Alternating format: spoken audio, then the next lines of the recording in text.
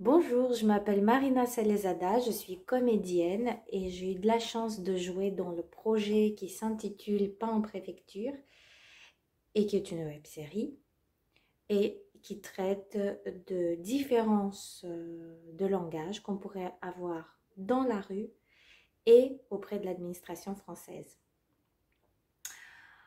Alors, moi, cette année, ça va faire 20 ans que je suis en France.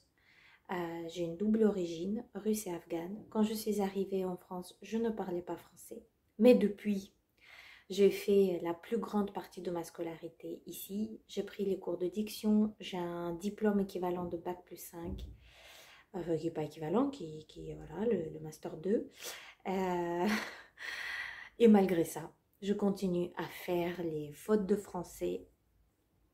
Et comme vous pouvez l'entendre, j'imagine, j'ai un accent. Donc la langue reste pour moi personnellement un mystère insaisissable.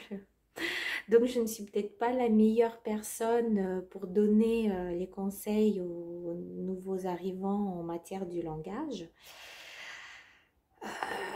Et donc si je dois donner un conseil, bah, ça serait, j'imagine, comme ce que tout le monde dit, hein, d'être émergé le plus possible dans le bain linguistique et culturel, car l'un ne va pas sans l'autre. Et le deuxième conseil, lui, au final, c'est même pas un conseil, c'est un constat qui est valable pour tout le monde, pour les étrangers qui sont comme moi, qui ont appris le français plus ou moins tardivement. Mais c'est valable aussi pour les francophones, tout simplement, des Français qui sont nés ici, des deux parents français. En fait, la langue est une matière qui évolue tout le temps. Et quand on ne le met pas en pratique, au final, on perd nos acquis.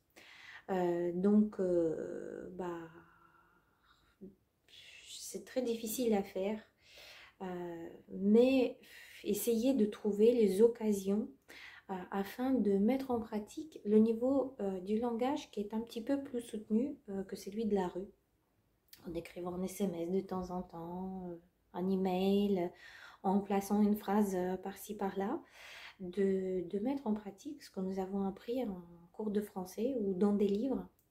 Car on aura beau lire les livres et prendre des cours de français, si derrière on ne pratique pas, au bout de quelques jours, quelques semaines, ça se perd. Et ça, j'ai des copines, comme je dis, tout à fait françaises qui ont fait leurs études en France et qui constatent que quand elles étaient à l'université et qu'il fallait pratiquer le français soutenu de façon hebdomadaire en rendant les travaux écrits, par exemple, des dissertations, des rédactions et que sais-je, leur niveau de langue était beaucoup plus élevé et qu'il a régressé évidemment quand l'université était terminée, qu'il fallait aller travailler et qu'au travail, au final, on ne nous demande pas d'écrire, tout simplement, ou qu'on nous demande d'écrire, mais pas de façon aussi soutenue qu'à l'université.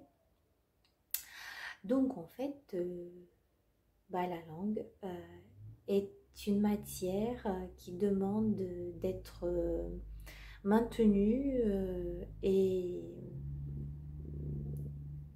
entretenue tout au long de notre vie.